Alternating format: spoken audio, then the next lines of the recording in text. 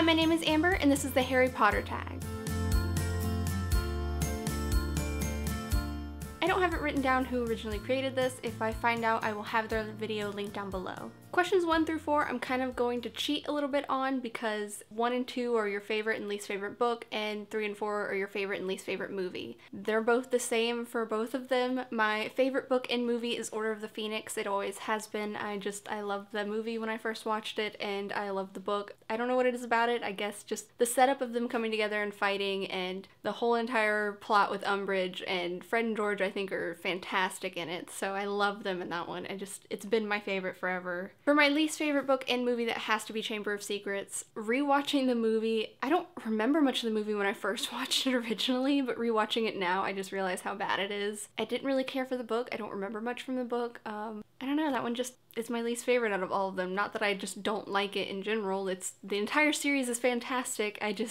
That one ends up being my least favorite if I have to pick. Question number 5, if you could remake a movie, which one? If there was going to be a remake, I don't think they should ever remake the Harry Potter series. I think the cast was fantastic. I think the movies were brilliant and amazing, and I don't think they should ever redo them. But if they were going to, I think 2 would be the perfect one, just because, I don't know, it just needs something. Maybe that's just me. Maybe I'm one of the few that just doesn't like the second one. Question number 6, which parts of the books or movie made you cry? There are 3 main ones that stick out to me every time I think about this that made me cry, both in the books and the movies. Number 1, for sure, that made me cry both situations, even though I knew it was coming. But number 1 has to be Fred's death in the last one.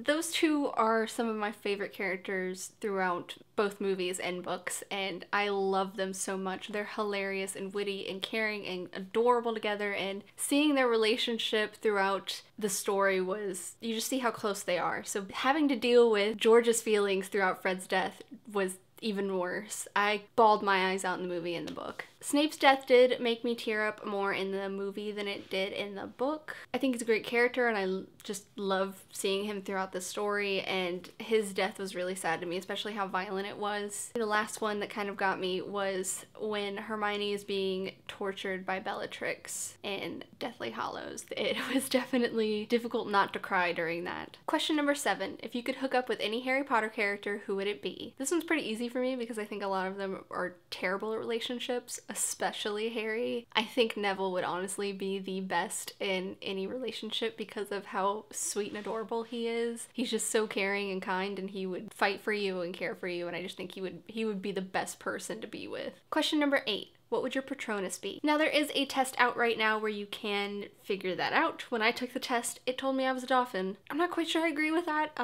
It's just kind of a weird one for me. I don't know why dolphin would fit me. I mean, I guess, but I always had it in my head that a cat was going to be my patronus, just any cat, because I just feel like that would work the best. So I'm going to say cat, even though Pottermore says that it's a dolphin. Question number 9, your favorite quote. This one is definitely very, very easy for me. As soon as I read this quote, it was my favorite automatically, and it was the main one that comes into my head whenever I think of a favorite Harry Potter quote. It is just in the books. I don't remember, I could be wrong, but I'm pretty sure it's never in the movies. It is from Goblet of Fire, and it is, I believe, Sirius Black who says it. I'm going to read it because I'm going to mess it up if I try to say it by myself. If you want to know what a man's like, take a good look at how he treats his inferiors, not his equals. That quote's fantastic to me, and I don't think it gets enough notice, and I love that quote so much, so it is definitely my favorite. Question number 10, your Hogwarts house. This one's pretty easy. I am a Hufflepuff. I spent most of my life not sure which house I would be in. Once I took the Pottermore test, I ended up taking that test 3 times. No, I took it 4 times. Did I take it 4 times? Maybe 5. I might have taken this test 5 times. If I'm not mistaken. I took it the first time I got Hufflepuff, the second time I got Slytherin, and I think I took it again and got Hufflepuff during the old Pottermore. At that point, I was just pretty much like,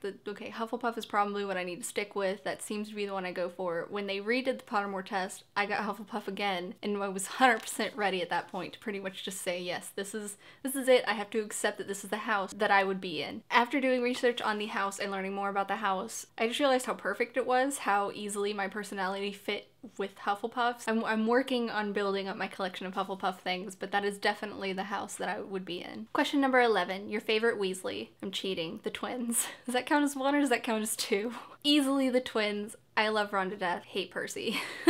All the other brothers are just kind of like whatever, but Fred and George are definitely my number 1 favorite Weasleys. I they're fantastic. How do you not love them? Question number 12, your favorite villain. When it comes to villains, as much as I love a villain that I can love and that they have a backstory or they can change or whatever it is, my favorite all-time villains are the ones that I just seriously hate, that I cannot stand. If I don't like a villain, it's a good villain. I don't want to feel anything for them. I don't want to feel bad for them. I don't want to know if their backstory is the reason they're like this. If there is just no way that I can like them or feel sorry for them, they're a fantastic villain in my eyes, and I think number one probably has to be Umbridge. She's terrible in every single way, and you can't help but to hate her as a character. Question number 13. If you could meet a member of the cast, who would you meet? Anyone? I honestly would be fine with meeting just about anyone on this cast. There's not really anyone that I wouldn't want to meet. They're all fantastic. Question number 14. Have you played any of the video games? I picked up randomly at a yard sale one time the Lego 3DS game. I think it was a really old one too. I hated it. I couldn't stand it. I haven't really played any console games for it. I definitely did play the DVD menu games when I was a kid, especially the first one when you had to, I remember all of the games in the first DVD that I had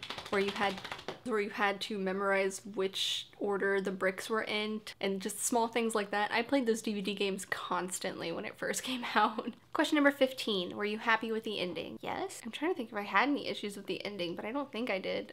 I mean, besides certain deaths not being a thing would be great. But besides that, I thought the ending was fantastic. I thought it was perfectly fine. Question number 16. Which actor is Dumbledore? I cannot think of names right now. The second actor definitely is my favorite. I think he portrays Dumbledore so well and so perfectly. Question number 17. Favorite class? Care of magical creatures would probably be number one for me. Anything revolving around animals or creatures just sounds fantastic. Question number 18. Most useful spell? Accio has to be the most useful spell to me. To be able to just say this and have it come to you, I think would be just amazing to have in everyday life and be able to use all the time, because I would use it constantly. Question number 19. Bring one character back to life. Very easily, Fred. Fred would be number one. Question number 20. Hallows or horcruxes? I don't know why you would pick horcruxes. Who picks horcruxes? That sounds terrible. I'm gonna go with Hallows, 100%. Question number 21. How much does Harry Potter mean to you? This one's a hard question for me to answer just because of the fact that I didn't read the books when they first came out. I had seen the movies first. I didn't read the books until I